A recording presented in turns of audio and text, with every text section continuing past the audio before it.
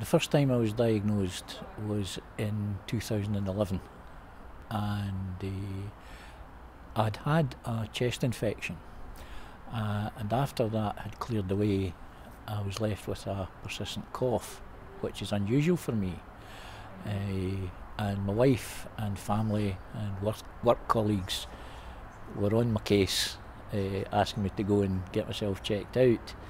I left it for 5 weeks, and then following scans and x-rays, I was diagnosed with a 4 centimetre tumour in the middle of my right lung. Surgery wasn't an option, it was too dangerous.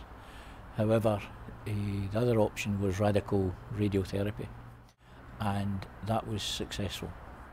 And then in April this year, 2013, I had another chest infection, and again I was left with a persistent cough.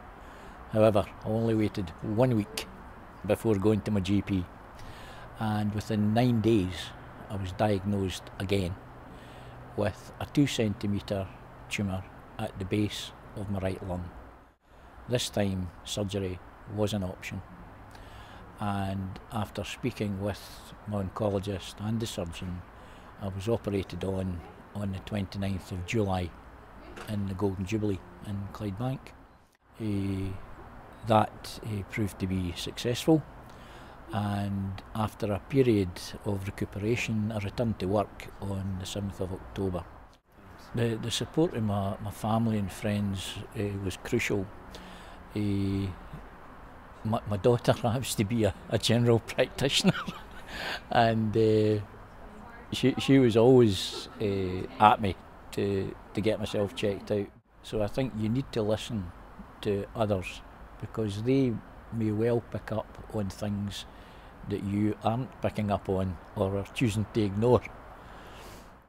My advice to anyone is get checked early.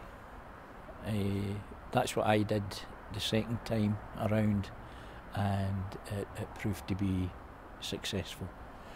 The earlier they can detect cancer, the more opportunity the experts have of dealing with it.